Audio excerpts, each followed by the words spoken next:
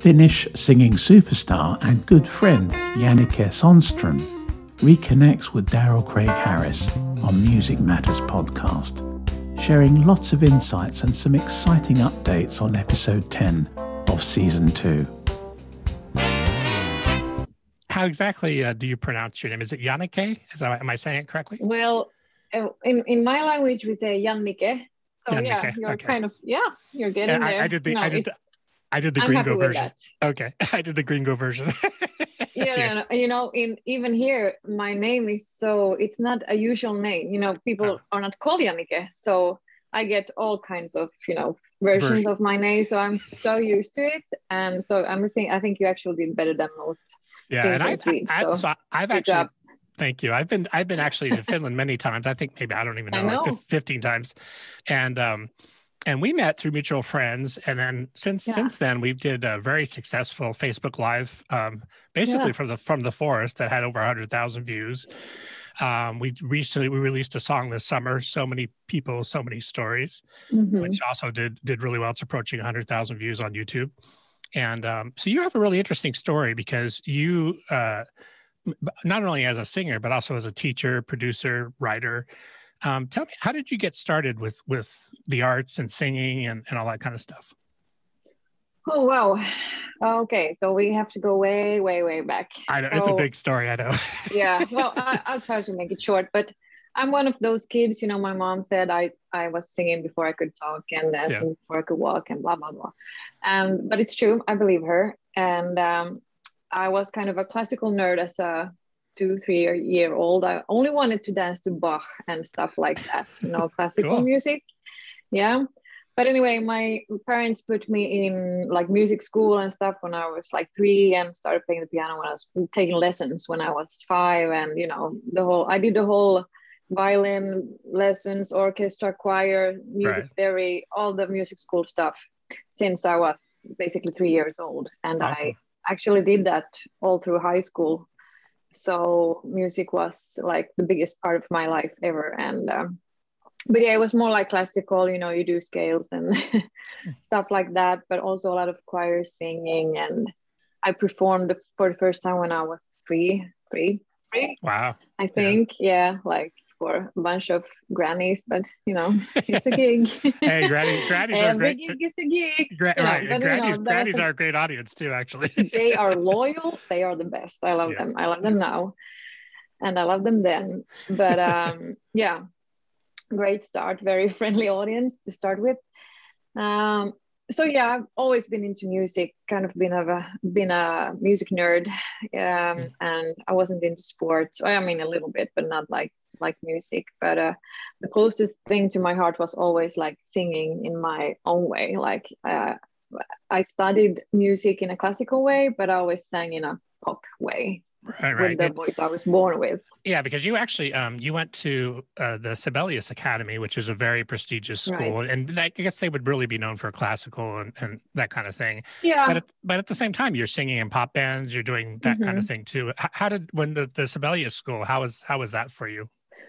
Well, I went to, it's like a music university, one of the most known ones in Europe. And I went there right after high school, and it was quite a tough change because I was pretty much used to always being the good one in music, the one who could sing and always having the solos and everything. And suddenly I'm in a school where everybody's awesome.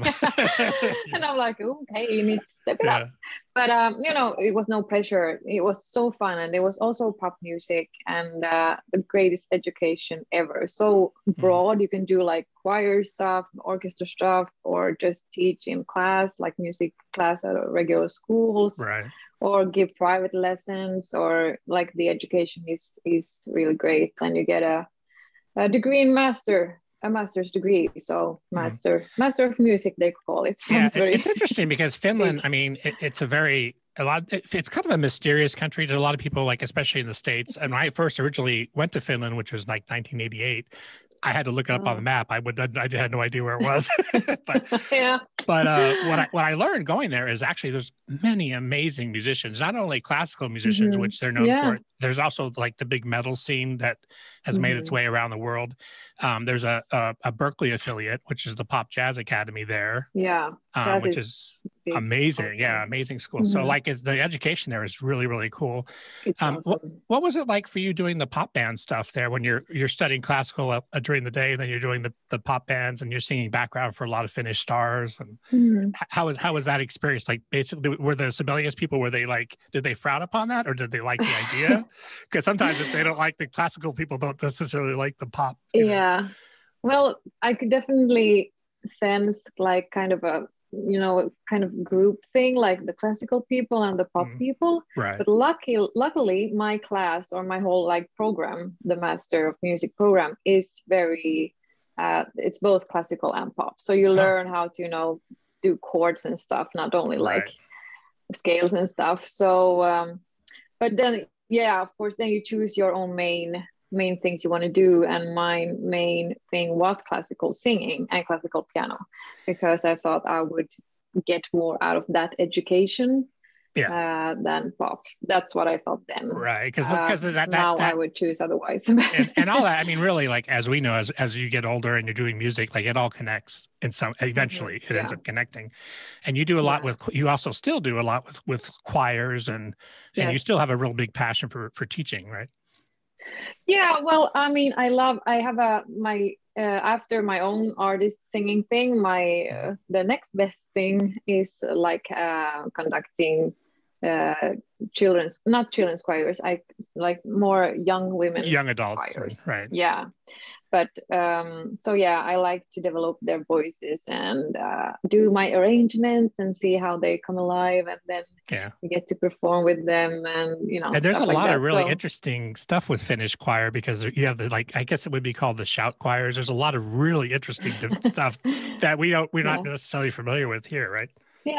Yeah, I mean, there are a lot of different styles of choirs, and singing in a choir here, it's like the greatest community ever. Like you are such good friends, and you travel when you are allowed to travel, and you compete, and it's such a lovely community and such a good spirit to have. So it's very popular to sing in a choir. So now everyone rewarding. is angry because they can't do it, obviously. Right. Yeah. I know we've all definitely had our challenges this year with all that stuff. Luckily, it seems like we're kind of coming out of it, at least here. But I know you guys have been doing the lockdown again, so that's challenging. Yeah. Well, I know. I mean, Finland has done pretty well. Our first lockdown was a year ago. But I mean, our lockdown is that the schools closed and the restaurants have takeaway food only and stuff like that. It's not like you can't leave your house. Yeah. But then we did really well last summer. We had like 7 cases every day, like basically nothing, and thought it was over. But then in like December or something, the cases started to rise again, and now we have been 2 weeks in a lockdown, meaning that the schools are closed and the restaurants are closed. So let's see what the government will decide. Yeah. I mean, it's the second wave, so we knew it was coming. So. Right. Yeah. And I mean, like, Finland's very progressive as far as in a lot of ways too, especially with healthcare. Yeah. So, yes, definitely. And I know it's challenging, but what you've done and kind of what I've done too is we've kind of reinvented ourselves. You're doing the live stream stuff. You're doing, I know Nicholas, your producing partner, it does a lot of great TV shows he's been doing with artists, and we're going to talk about that also. Tell me about you transitioning into being the pop star. I know you have a history with Finnish Idol, which is sort of the Finnish version of American Idol. Yeah. How did that start with you? What was it? Idol? Was that the beginnings of that, or? Well, I mean, kind of. This was back in 2008, so it's a while ago. Yeah. And I didn't tell anyone I was doing the auditions. I was battling with my mind, like, do I go, do I not? And then I just kind of spontaneously decided to go on a Saturday morning. And then I got through, and suddenly I wake up and I'm in the top 12 moving into a house, and everything is everything happened so quickly. And that's a huge show in Finland, right? It's and Idol and definitely. Idol and Eurovision are maybe the two main. Yeah. Absolutely, it was very popular, and you kind of became famous overnight. Like everyone was watching back then. But you know what? I remember waking up that like after this final weekend when we were like 200 and we became 12. It was like during a weekend. Right. I woke up on that Monday morning in the hotel room, and I had this feeling in my heart like this is not right. I'm not ready. Like I'm not supposed to do this. But of course, you know, everything happens so quickly, and they give you champagne, and they're like contract sign, and you know. So you just go along with it because you're like, I mean, and it is to be so lucky. And it is right because it is exciting, and then in such a small country compared to many other places. Like when you're on TV, doing literally everybody in the country is watching you, right? So it's a big deal. Yeah. So, and then, you know, they took it to the record company, and they made you feel really good. And I was like watching all the people around the table and really like getting like, this is a TV show. There are different characters. She has red hair. I have blonde hair. Like it's a game, you know, it's not the best singers. It's a TV show. Right. As it is here too. Yeah.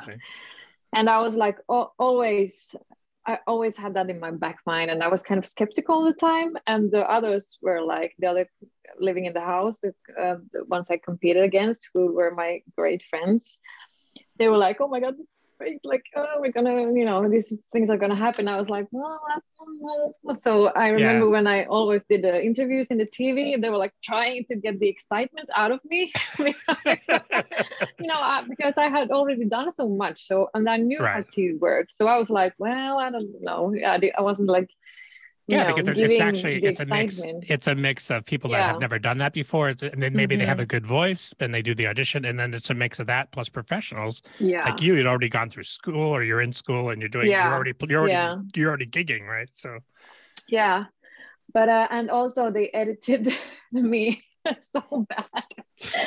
I'm like, they could.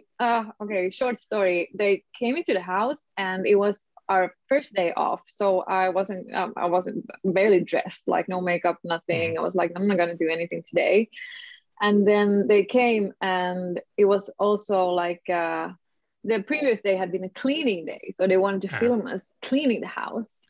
And they came in the next day, the day off, and we were just like doing basically nothing, playing TV games or just doing nothing. And then they were like, Jannike, can you go into the bathroom and like do your makeup or do your hair or something? And I was like, well, I wasn't going to do that today because it's a day off. And they were like, could you just do it so we can film it? Yeah. And I'm like, fine. So I have a hair straightener. It's not even plugged in. I hate doing my hair. Like, I know how that is. Yeah. And then those bastards, they edit that day, me fixing myself up, while the other ones are cleaning, so making it seem like I'm like that's funny. My makeup and hair while the other ones are cleaning. And I was like, thank you. That made me look very good. It's funny. You know, stuff like that, you know, TV. Yeah. So, but you know, of course it affected the voting and everything, how they make you seem. I mean, it wasn't that bad, but I mean, now it's quite funny. But also it's TV. The feeling, but also they're kind of playing with your life and your career. Like, I don't know, it's kind of sneaky, I think. Yeah. But it turned, I mean, the point of this long story, not going that short, was that I didn't sing very well because I always had that feeling like this is not right. And if you're on stage, just waiting for those 3 minutes to be over, that's not right. Yeah. And people pick up on that. And then also, like you said, like, you know, it's hard to, if you're really a real artist and not just singing, because there's different people at different levels of what they want to do. But when you're really an artist and that kind of stuff happens, it kind of, it hurts your soul a little bit. Right. And, and it's hard to hide that. Yeah. And also, like, I mean, again, going back to the fact that it's a TV show, the judges, they have to give you, you know, they have to say something. Right. And they have to give you criticism, and, you know, like they are the ones who knows it all. And, you know, They have to act that part also. So Sure. I mean, but I am the first one to admit I did not do my best. I did not sing that good, and I was eventually voted out, which was a good thing, because I was not ready to be in the public eye that that much. So I finished like in 9th place or something. So I got to do it a little bit, and I was a lot in the tabloids for being paired with the boy who actually ended up winning. So I got a taste of like fame and tabloids and how you can never joke with journalists because they write everything. You can't be sarcastic. So I mean, actually, in a way, doing that show was actually kind of part of your education, right? You learned a lot of like even what I don't want to do, and how to deal with, because dealing with the press in Finland can be, well, like many places, can be a little brutal. There are the whole tabloid scene is there. We have a lot of mutual friends that are very well known in Finland, and it's always like, I don't really think about it there. I'm just having fun, but they have to think about that when we're out in public and what we're doing. So you did the Idol thing, and then what was the next step? Because I know you've actually become really popular in other parts of Europe, like Germany and that kind of thing. How did that stuff happen after Idol, and what was that journey? Well, okay, so after the show, I kind of, wanted to hide a little bit for a couple of years, because, it kind of got me still, even though I tried to not read the comments and stuff, but it's still, and I was still in school, and I wanted to finish school and stuff like that. So I kind of, I wanted to hide for a few years. Yeah. I mean, I did some gigs, of course, and I definitely took everything I could from the fact that I was a known person in Finland for a while. Right. But and then I just kind of went into hiding. And then it took me like 4 years or something. And then I met Niklas at a music thing, a big congress. Huh. And that was kind of my first own step to like do something, because I knew I wanted to release music. I wanted to be an artist. I just didn't know how. So I went to this music congress thinking I'll get some contacts. I went there by myself, and I knew no one. And I ended up knowing a lot of people, and I met Niklas, and that was kind of the start of the whole artist thing for real. Idol was just a little playground. A little preschool. Yeah. Hey, I'm going to stop you just first. I'm going to stop you just for a second. You have on the right side, you have some hair sticking out. So just, and I just noticed. So that's good. Yeah. Good. Okay. Do you want me to say something again? No. Latest sentence. So just pick up from the Congress. That's fine. Yeah. So I went to the Congress and met a lot of people, and that started the whole artist thing for real. So then we started working together with Niklas. Yeah, so Niklas, producer, manager. Right. Yeah, Niklas is a man of many talents. He's a TV producer. I don't know if he was then, but he's a TV producer in Finland for YLE, which is one of the main Finnish stations. He produces mostly music stuff. A really talented guy. He actually was. If people look up, they can find our Facebook Live that we did with you, and he's playing piano, and really great guy, like great energy. I love his TV shows. He goes into artists' homes and does interviews, and they sing a song. It's really awesome. So just go ahead. Sorry. It's one of the people that no, he's very like, he does a lot of things. So he's really into music and producing and TV and musicals and everything. So I hope he will be on your Yeah, he's gonna. Yeah, we're also gonna have talk about himself. Yeah, we're gonna have Lon as a guest. So. Yeah. So we started to release music together, and actually we did the first songs in Swedish, because that's my native language. Even though I live in Finland, I speak Swedish. Right. So, and that was fun kind of experience, first tryout. And then we started to do everything in English, thinking bigger and more international. Right. And it took us a few years to get the right songs and everything right, but then we started releasing the singles, and we have never stopped since. What's the and that's actually the Finnish, Swedish, English story in Finland's interesting because a lot of the people, there are a lot of Swedish family backgrounds that people that live in Finland. Swedish and Finnish and English really are the three main languages, I guess you would say. Yes. Is there a difference between singing in Swedish and Finnish? I mean, not besides just the language, is there a different approach, or does it make a difference for you? Well, yeah, I mean, I would never sing in Finnish because that's I think of it as like my third language. Okay. It's like Swedish first. That's my native language, what I'm born with and how I think and everything. And then I actually feel more comfortable in talking English. Well, I mean, I'm fluent in Finnish. It's not a problem, but it's not like my emotional language. Right. Yeah, and that's interesting because people because like you say, you think in a certain language, and it's hard to it's really hard to switch that. And like everybody knows ABBA. A lot of people maybe they don't know that ABBA when they were having their hits, they didn't really speak English. They primarily Swedish, right? So they learned the words, but they didn't necessarily know. I mean, obviously they learned it later, but tell me because your story with Germany is really interesting, and there's a whole connection with McDonald's and Burger King, which is fun, which I found out reading your bio, which I didn't know about. So tell me how you became really popular in Germany, because you're very well known there also. Well, as you said, Finland is a small country, and right now the music industry is very hard if you sing in English. They really just want to hear songs in their native language. Yeah, because they hear artists, other artists that are in English, but it's all it's the Beyonce, it's the big artists. Right? Yes, so you're basically competing with Beyonce and Rihanna and all of those. And Finnish people are maybe I think they are thinking like why should I listen to a Finnish artist singing in English when I can listen to Beyonce? Right. Makes sense. It's hard. It's challenging to compete, right? Yeah. But if we go like 15 years back or something, it was quite popular to sing in English, being a Finnish artist. We had a lot of cool bands back then. But some of our mutual friends switched to Finnish. Yeah. So, but I could never do that because no.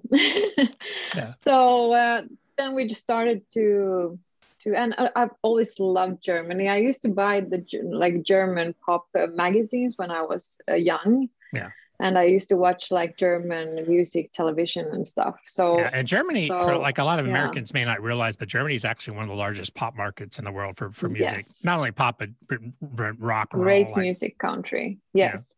Yeah. And they are very loyal. Your audience, once they notice you and like you, they stick with you. And so I just love Germany. I love it. We approached some people and made a deal, and that was the start of it all. And the first label I had managed to get my singles and music videos into these screens that are shown in Burger King and McDonald's. Which I mean, I know it sounds funny, but actually that's a big deal. I mean, because it is, because those are on rotation, right? They're on rotation constantly. Yeah. Right? And I know, and people actually, we don't have it in Finland. We don't have screens in McDonald's. Yeah. But when I went to Berlin, and I kind of went to Burger King wishing to see my own video, but I didn't stay there that long, so I never saw it. Damn. I mean, I'm eating my burger. I'm like, where's my video? Eating it so slow. Right? Yeah, exactly. Yeah. No, but people were actually, you're just sitting there and just watching, and eventually your eyes will, you will watch TV. Oh yeah. So it's great exposure, and so it was a big deal.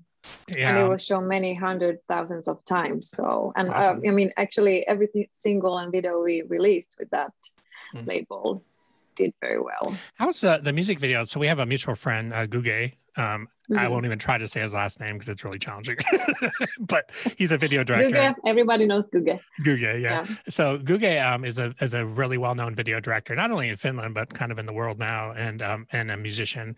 And you've done videos with him. Yes. What's the video process for you? Because that's become a big part of your career. Is that a comfort zone for you? Is it challenging? I love making videos. No, it's definitely I love doing it. I remember I was so nervous in my first video. We went to Greece and I had no idea what I was doing. But as you know, if you are like, you know, born a musician and artist, you know, that's what you want to do. Yeah. You kind of that's part of the world, naturally. Right? Yeah. So yeah, it was because I had to, well, usually we do my lip syncs with the music being like double speed. So it's really fast. So I remember being very nervous about that part in the beginning. And also like how you look, explain that a little bit. Speed. Right. Explain that process a little bit, because people see the music videos, they're like, oh, that's cool. But they don't realize oftentimes people are singing double speed because it gives a different kind of look. So when you're trying to shoot that, it's as a singer, it's challenging not to be. It is. Yes. And, you know, because you have to look normal, you know, how you look and how your expressions normally look. Right. And still do everything like crazy fast. So, right, I mean, it is challenging. And but it's fun. It's so much fun. And I've always been very keen on always doing a music video for all of my singles. You know, kind of the old-fashioned way. Like I do not release only music, except on an album, of course. But always the singles, they have to have a video. Yeah. So, and that's, you know, it's important because also you have a great look, and it's sort of using all your attributes. I always say like you have two hands, you know, you want to use all your attributes to further what you're doing releasing wise. So if you only release to radio and you don't do a video or even like a lyric video, which is also popular, you're kind of missing a whole part of your potential crowd and audience, right? Yeah. Yeah, I mean, I think people love watching videos. I mean, I think that's the first thing they do if you release them at the same time, the audio and the video. Yeah. And then if they like the song, then they add it to the playlist on Spotify or whatever. Yeah. So, yeah. And you and Nicholas, work really closely together on the songs. Are you? So I know you also are a songwriter. Do you focus on lyrics and he does music, or because you're also a great piano player? How does that process work for you? Well, it kind of depends on the song, but no, we kind of both do both things. So, I mean, maybe I start with the lyrics, you know, have an idea or something, because it has to come from my perspective, or nowadays I want it to be like that. In the beginning, I wasn't in on every song. The first couple of singles, I didn't write music or lyrics. Yeah. And it's a lot of pressure because the first couple of singles can make or break your career, right? So the record label's like, it's got to be right. Right. Yeah, and I was comfortable with that. I wasn't like, because I'm a singer first, then a songwriter. You know, my passion is singing, then songwriting. Right. And for some people, it's the other way around. Like they just have to write and get it all out, and you know. So. Yeah, I mean, it depends on the song. We were just making some music today, and you know, just playing around with melodies in our little home studio here, and it depends. But we do both. But I would say maybe Nicholas does a little bit of music, and I do a little bit more of the lyrics. Yeah, you know, that makes sense. Yeah, as a singer, you kind of want to really be connected to the lyrics and the story of the song. Definitely. So we did in the summertime, I guess it would have been, we did the single "So Many People, So Many Stories," because we were all kind of like locked in and trying to figure out how we were going to create and that kind of thing. So tell me that story. And that song has done really well. It's made its way around the world, and we had a global cast of musicians and singers and all that. So tell me how that came about. Well, COVID-19 happened. That was the main thing. And I wasn't going to release any music that spring. Well, I was going to release a whole album and it hasn't come out yet. Because everything got put on hold. Yeah. Yes. And I was going to come to USA and have a few gigs with you and release my album from there. You know, everything just got flipped. We all had to kind of pivot and figure out like, okay, now what are we going to do? And you still want to be releasing stuff and because that's kind of what we do, right? We're creators. Yes. So that idea came about, and then actually also the song, you guys wrote that together. I don't. Yeah, that was us too. We wrote it together about the situation we were in, and we're still in that same situation. I know, yeah. Sadly, but then we were kind of more hopeful. Yeah, this will be over soon. Like, just hang in there, people. We will shine again. You know? There's so many people in this, so that was kind of the story behind the song. Like, don't worry, guys, it'll be fine. Like, we'll make it through this soon. Yeah, and the idea was to, since everyone was doing live streams from their homes and stuff, or you know, studios and stuff like that, we wanted to go with that. So we asked our music friends around the world to participate and play or sing their parts at home, and also film themselves while doing it. So, you know, we got sent files from you and from a lot of people around the world, and yeah, we had some. That's, I mean, people should check that out. It's on YouTube. They can look for under your name, it's Jannike, or they can look for so many people, so many stories, and I think now it's I think 80, almost 90,000 views. And, yeah, it's still doing well. And I mean, the video is really, like, a lot of people were doing at the time were doing the kind of the compilation videos. But this one, thanks to Nicholas and the team, like it's really unique. It's really cool the way it was all put together, you know. Well, I think in Finland, we were one of the first who had, you know, the squares with everyone, you know, with the frames and stuff. So that was, and I actually edited a lot of it myself. That was kind of, because I, you know, all my gigs were gone. So, you know, I had more time. So I was like, I'm going to try to do a lot. Yeah, you guys did a great job on that. Yeah, it's really, it's fun. And we had some great guys out of London too that did the arrangements. It got a lot of attention here, like in the papers and stuff. And I think hopefully, we were kind of talking about that, doing some more, because that's such a great group of musicians and really like world-class, fun people. So what, for you, like release-wise, so do you already have an album like ready to go, or are you still working on your next album? Where are you with that?